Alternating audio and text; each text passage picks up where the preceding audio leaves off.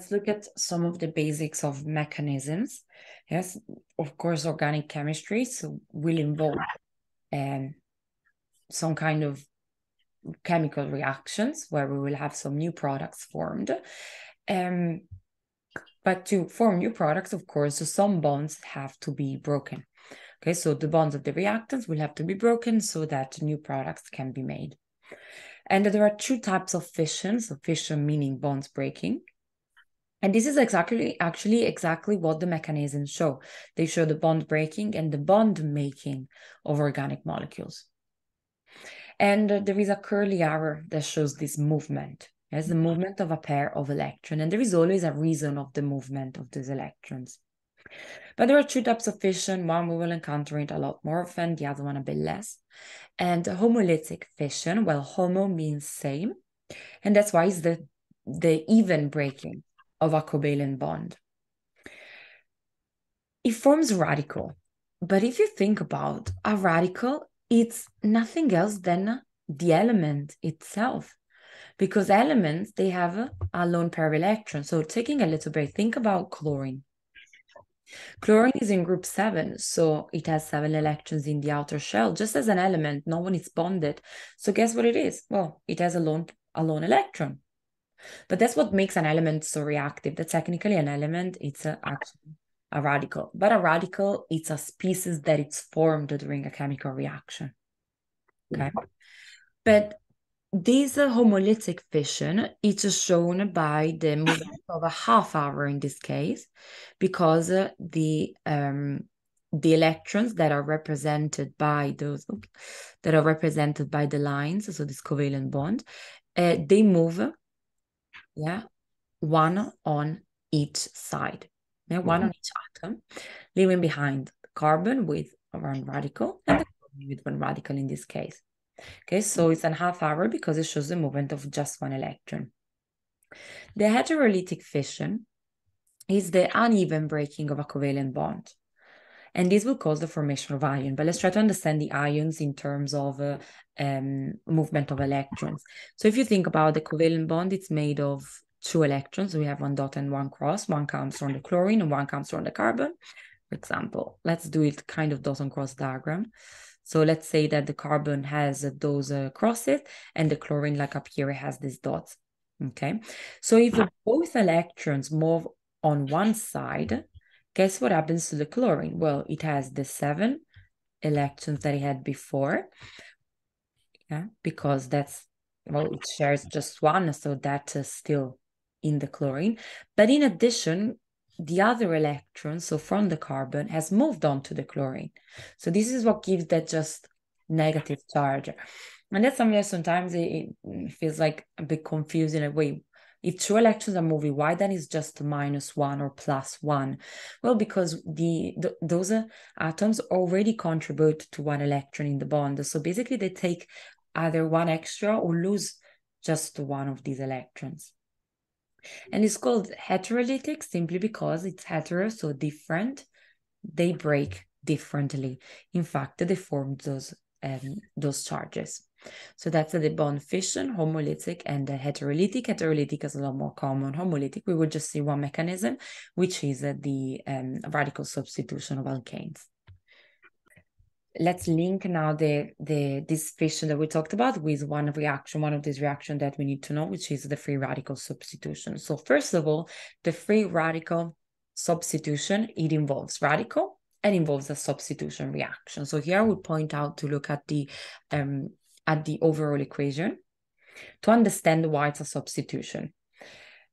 CH4 plus Cl2 gives CH3Cl plus HCl. So the change that has occurred, so we need to always look at the change to understand the type of reaction that has taken place, is that 1 hydrogen of the CH4 has been replaced by 1 chlorine, and that's substitution. So substitution reaction. But how did this substitution occur? Or better, what has substituted in? Well, a radical. And this is to do with one particular property of halogens. That is, when they're exposed to UV light, homolytic fission occurs, and this forms radicals. In fact, this is the first step called initiation. The chlorine splits to form two chlorine radicals. If we think in terms of mechanism, we would have the chlorine bonded to another chlorine.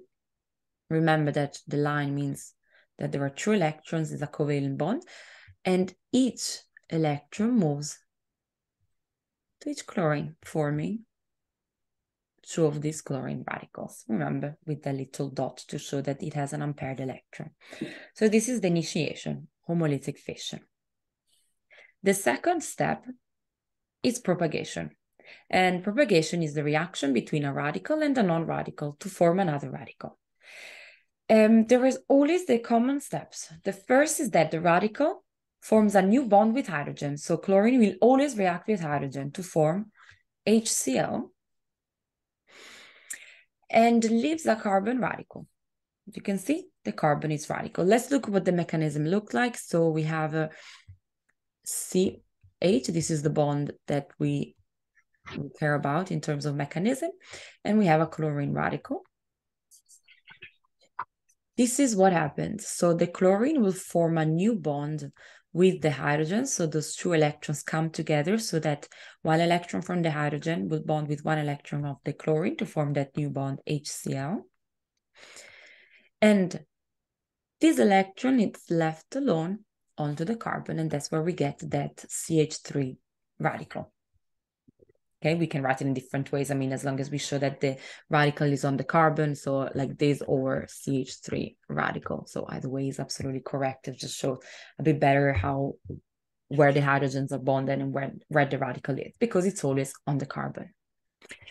The second step, the carbon radical reacts with a halogen molecule to reform the halogen radical. In fact, it behaves as a catalyst because notice that it's used up in the first step, but it's reformed in the second step. And that's actually the definition of a catalyst. While the carbon radical, actually in this type of mechanism, it's called an intermediate because it's formed and then it reacts straight after. In fact, notice what happens. The CH3 reacts with the chlorine to form this new bond, and the mechanism is really similar. So we have this CH3 radical, and then we have the chlorine. Those two electrons come together to form a new bond, which would be that CH3Cl, and then the other electron is left alone to the chlorine, reforming the radical and the desired product. No, that should be a radical. And the desired product. The termination step, which is the third one, is the cleavage of two radicals, or better, two radicals reacted together and they stop reacting because they formed a new bond. And it's when those two electrons would come together to form a bond. And in this case, we're looking at the desired product. Okay, so initiation, propagation, termination. All of the steps, they're continuously occurring because radicals, they're extremely reactive. That's really the issue with it. They're so reactive that they can pretty much react with anything that is present in the solution. So propagation could occur, but at the same time, some termination could occur. Okay. So the problem with this mechanism is that the radicals are highly reactive species. Side reactions take place to form a mixture of products or even further substitution. Let's analyze each of it. The first one, it's a termination step because as you can see, two radicals reacted together, but it's not the termination that we wanted, which was, of course, forming the monosubstituted haloalkane, but we're forming another alkane. So that's a side product. It's a side reaction taking place. Or this is actually just a propagation. So let's do P for propagation, T for termination of these side reactions.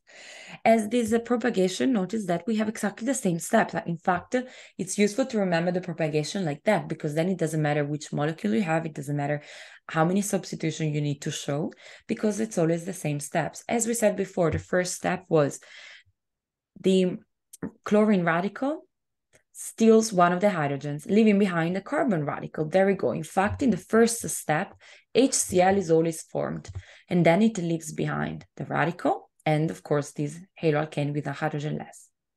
Then the intermediate formed, this carbon radical, reacts with a chlorine molecule to form the desired product and reform the catalyst. So in every propagation step, we have the HCl in the first and the chlorine radical in the second. Knowing this can help us identifying a bit which what else it's formed, because it can be confusing with, for example, a mistake that I see often is that in the first step, you would add straight away the chlorine, but then you would have more than one chlorine. I mean, doesn't make sense. You would need to balance the equation and that wouldn't be correct. There wouldn't be the movement of the radical. So it's really important to give logic to all of these steps.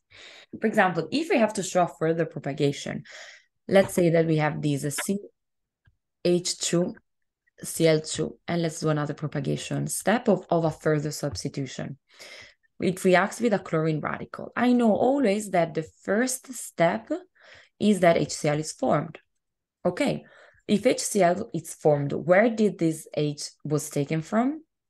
The haloalkane. Therefore, we would have a CHCl2. So like that, the elements make sense that they're balanced. We fully understand the movement of atoms in this reaction.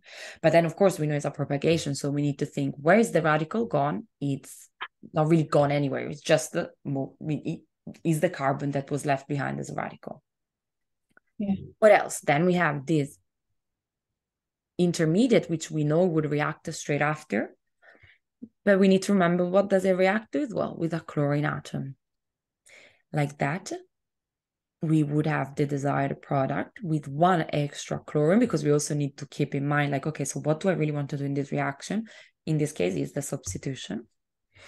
Also because we reform these chlorine radicals, so we can think it like that the chlorine radical is formed. So what is left behind? Well, one extra chlorine will be added onto the haloalkane.